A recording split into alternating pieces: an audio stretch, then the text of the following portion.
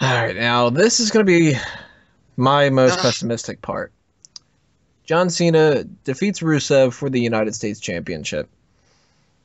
I wasn't fond of this. I thought that the match itself wasn't keeping my attention. The end of the match was really lame, and I think it speaks volumes that you've got a situation where Rusev comes out, he gets booed. They run a video package of America, it gets cheered.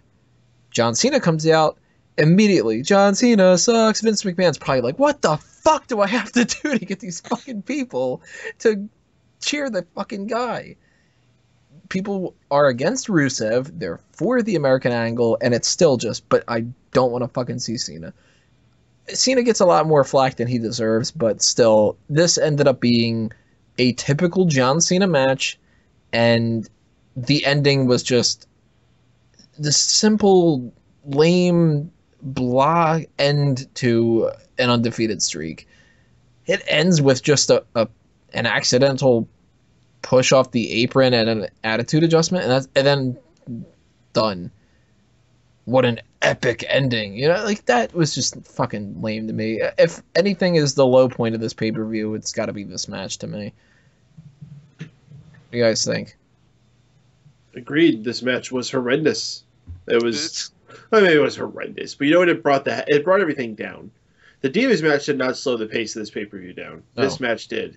Like these guys really started sneaking the joint out. You know what? Their entrances were cool. Rusev especially. The guy came out in a fucking tank. Yeah. They gave the guy a fucking tank. It was fucking amazing. But this match just stunk the place out. And I fast forwarded through a bunch of this because I just couldn't stand it. I went right to the end. That's where unfair. Then you Rusev- could say it stinks if you didn't watch all of it.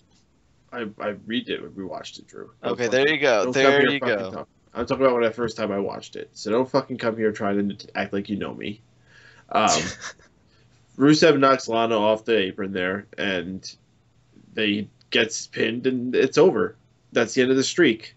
Like, that's it. Lol Cena wins. Like, what a complete waste in the last year. Rusev, I worry for him because not only is the streak gone too, it looks like they're also taking Lana away from him too, and I'm not down for that because they're a great package, and Lana will probably be okay by herself. I don't think Rusev will be able to swim by himself though. See, I kind of think that Rusev on his own will do better than Lana on her own. Rusev ain't got them legs. Well, he does. He has thunder thighs. Yeah, but who's gonna be partnered up with Lana then? Like, who could she be with that kind of character? They're She going to can play teach her to herself. bump and she's going to wrestle. I could see it happening. As far as this match goes, I think it's got way more hate than it deserved. It was actually a solid match. I'm not going to say it was a good match, but it was a solid wrestling match. People that dislike it are disliking it because of how awesome the rest of the show's been. Again, I think it suffers from a lot of what Randy Orton and Seth Rollins did, where it got made look a lot weaker than it was due to how good the rest of the show was. But I'm not going to say this match was anywhere near as good as the Orton versus Seth Rollins, but it wasn't a bad match. No, it was bad. These guys fucking stunk the joint out, dude. Yeah. There was nothing going on for like minutes at a time during this match. See, I didn't like their Fastlane match either. So I gotta just assume I don't like the two of these two working together.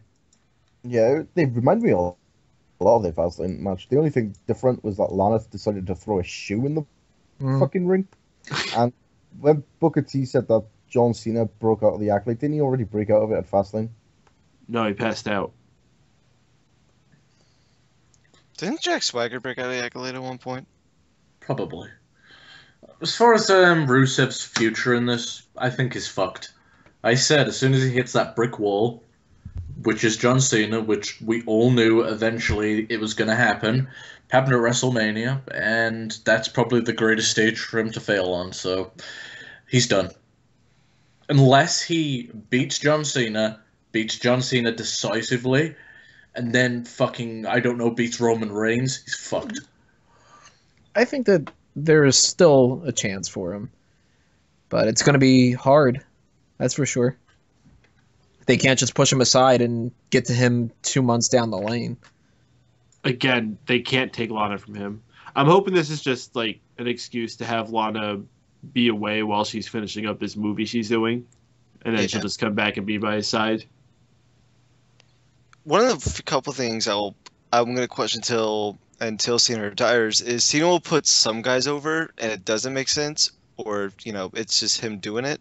But when it comes to a guy like Rusev where he needs the win, he doesn't do it. And he did it with the Wade Barrett back in 2010, and he went on and do interviews saying it was a mistake. But I don't understand when it's obviously he needs to put him over, and he doesn't do it in this case. I don't think it's Cena's choice. Mm-hmm. I think Cena has a choice in this as well. I know. McMahon gets the final choice, but Cena definitely has a say in this. It's his character, I think, and he's their top guy.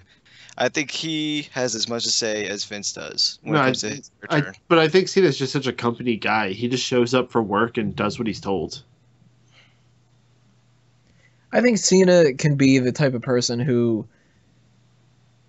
not that he like dictates what's happening. I think that he can get in Vince McMahon's ear if he wants to win and change it to him winning. But I think if Vince McMahon wants John Cena to win, it's happening no matter what. Kind of that thing where like Vince is on the fence. If John Cena wants to go one way or the other, he's going to go with whatever John wants to do. But the way this story was being written from the very start, John Cena was always being intended to come out on top in the end. Right. So it would have been weird had Rusev won. So, yeah. And that's why I was hoping that at the very least the match would have been good enough to make up for it, and I don't think it was.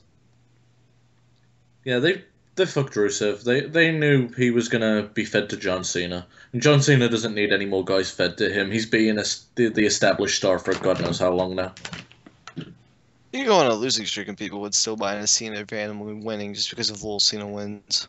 Well, he did for like an entire year. No, he didn't lose every match during that year. But I mean, he lost like every important match. Should have lost to David Otunga. Well, like every Raw that year? Oh man, that would have been awesome if David Otunga did pick up a random win over Cena. He lost to fucking Tenzai. But Otunga over, man, what a dick. That's probably why Otunga hangs out with his dead family, because he's still mad that Cena didn't put him over. Hangs out with his dead family. Yo, this tombstone's Jim. Swans. Sitting there in the cemetery. He's got like some that type of chair that you bring when you're tailgating out somewhere.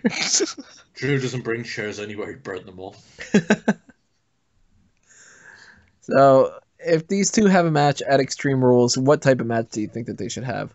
An Extreme Rules match. I was just going to say, I am really hoping we don't get a last man standing.